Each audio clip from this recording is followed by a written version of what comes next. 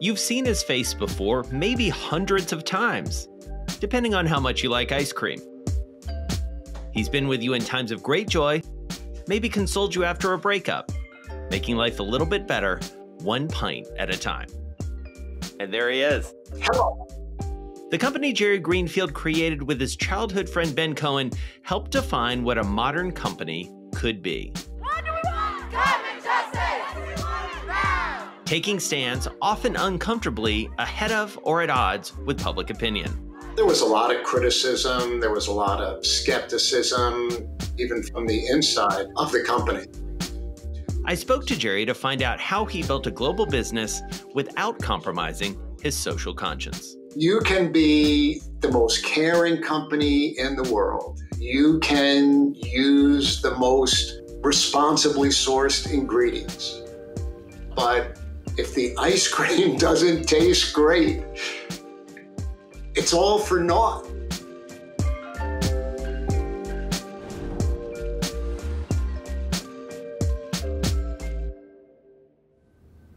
So there are so many places I thought about starting with you, Jerry. So let's go back to the beginning.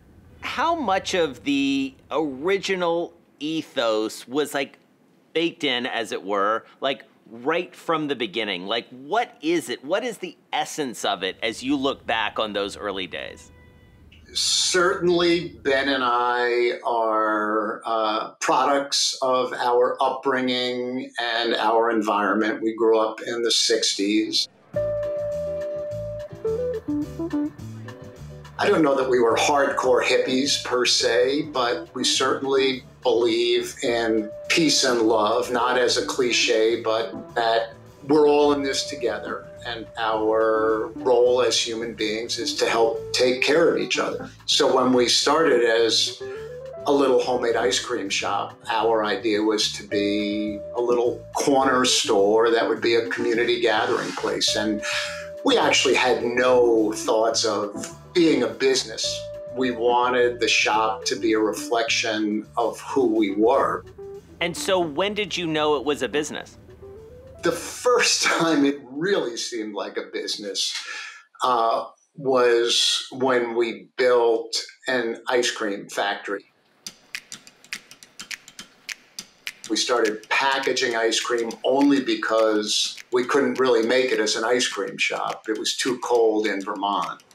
So we built a real mechanized ice cream plant. And Ben and I were there one day watching these pint containers come out of the ice cream machine, and it was just pint after pint after pint and gallon after gallon after gallon. And we said, boy, somebody's eating a lot of ice cream out there.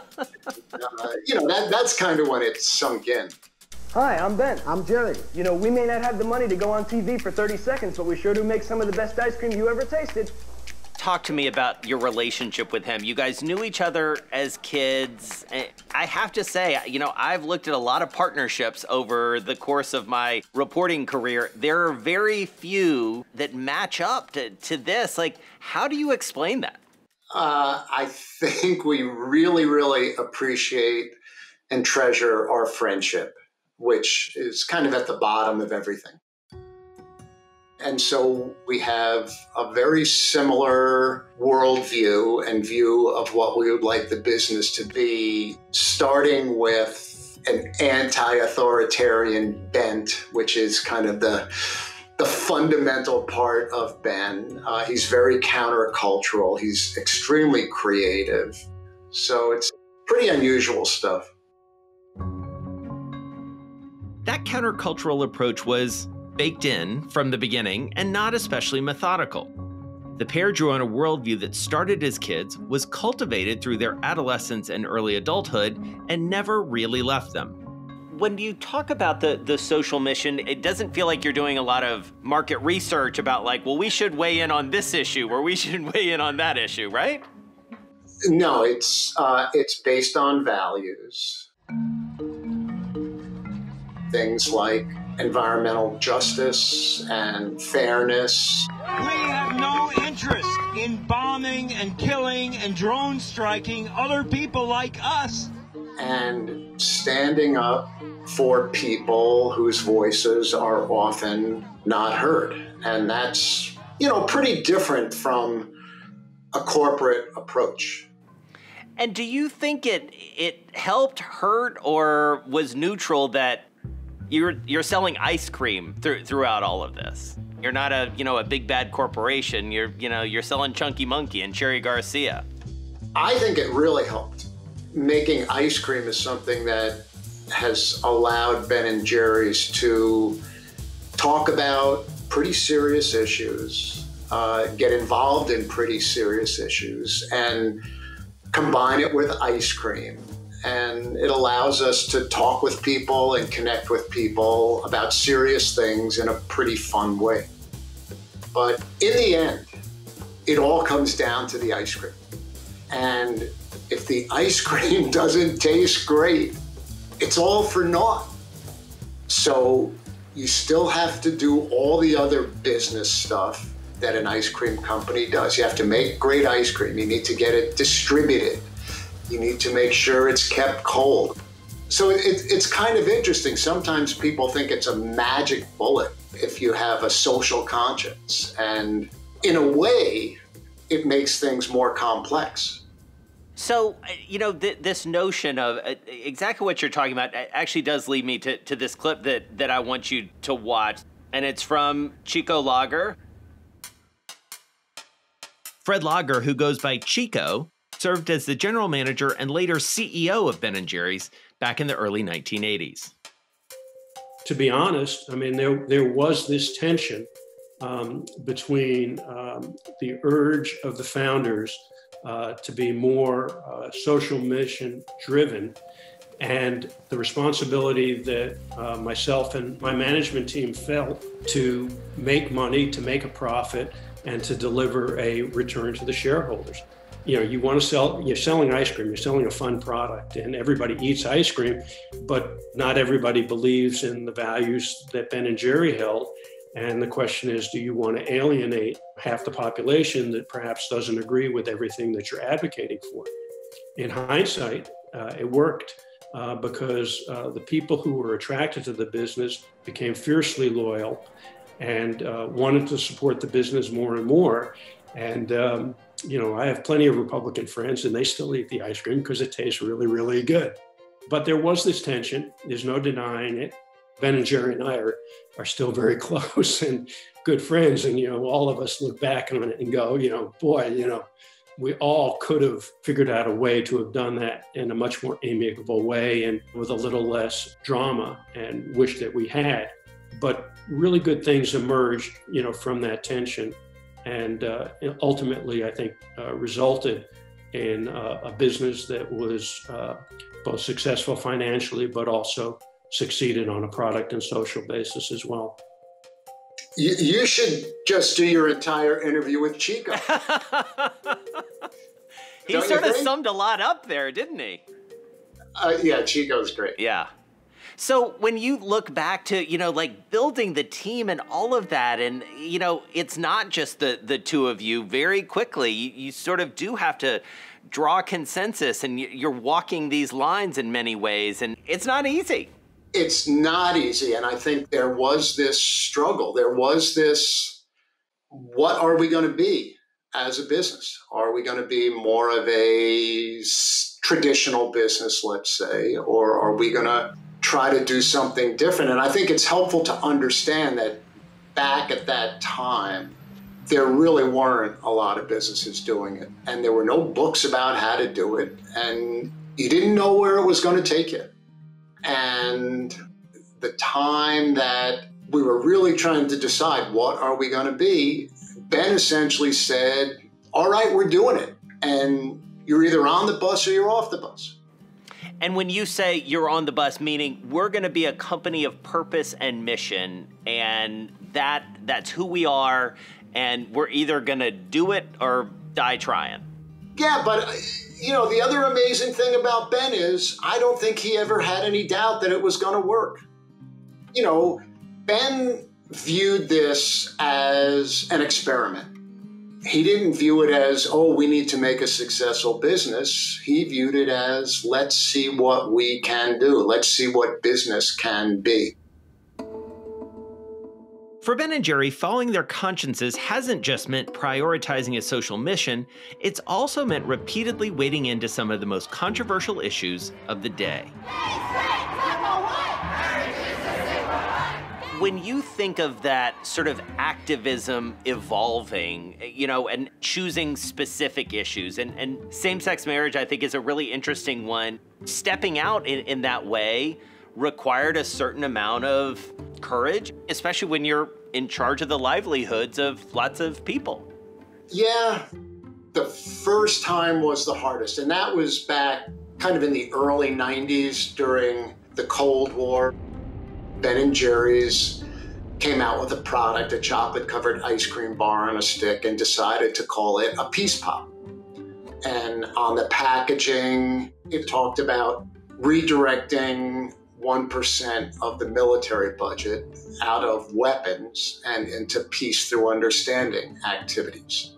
And there was this fear that people were going to boycott us, that distributors wouldn't distribute the product, that supermarkets wouldn't carry the product. We were going to be seen as unpatriotic. But even people who didn't agree could respect the fact that the company was taking a position on an issue that was in the common good.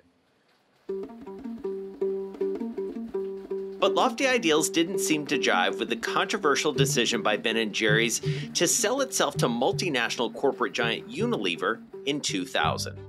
Both Ben and I did not want to sell the company. Ben, very, very strongly so.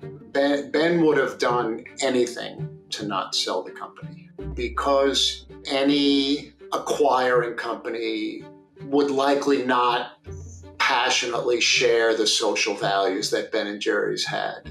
And it turns out we couldn't stop the sale because at the time Ben & Jerry's was a public company, which meant anybody could purchase shares. And in truth, the first several years after Ben & Jerry's was acquired, it wasn't great. I think Unilever didn't understand and appreciate the mission of the company. And it wasn't until about 10 years ago when there was a new CEO at Unilever and they put in a new CEO at Ben & Jerry's that things really got better. Many of these issues of food security or employment or climate change cannot be managed by focusing on the quarter to quarter. You have to be sure that we value things that count. Paul Pullman had a genuine commitment to sustainability, and the person at Ben & Jerry's, Jostein Solheim, really believed in the mission of the company, was a real risk taker. So when Ben & Jerry's was speaking out for same-sex marriage, and when Ben & Jerry's publicly supported Occupy Wall Street, which was essentially an anti-corporate movement. And in 2015, when the company publicly supported Black Lives Matter. George Floyd! George Floyd! George Floyd! George Floyd! When George Floyd was killed in the summer of last year, Ben & Jerry's released a powerful statement calling for the end of white supremacy. It was startling in its specificity and clarity, especially as other companies chose much more cautious language. But being careful isn't the way the place is built, and this wasn't new ground. I think the company was able to speak out so strongly and so clearly because it had been doing the work for the last 5 years. It wasn't as if the George Floyd murder happened and the company said, well, we got to do something about it. The company publicly supported Black Lives Matter in 2015. It's done work in North Carolina around voter rights and voter suppression, working with the NAACP. The company 2 years ago came out with a flavor called Justice Remixed, which was around several issues, but one of them was about racial justice and criminal justice. And so that led up to the George Floyd murder and the company being able to say, we must dismantle white supremacy. And to Ben and me, one of the most wonderful things is that we had nothing to do with it. People probably don't realize Ben and I work at the company, but we're not involved in the management. We're kind of pretty faces, we're Ben and Jerry. And we had no involvement in that. The company came out very strong, and it was wonderful. And so as we wrap up, I want to talk about that because, there are very few people who literally put their name on something that becomes a global brand. And I mean, what is the feeling of opening up a freezer or walking into a store and that's your name on a pint of ice cream? What does that feel like?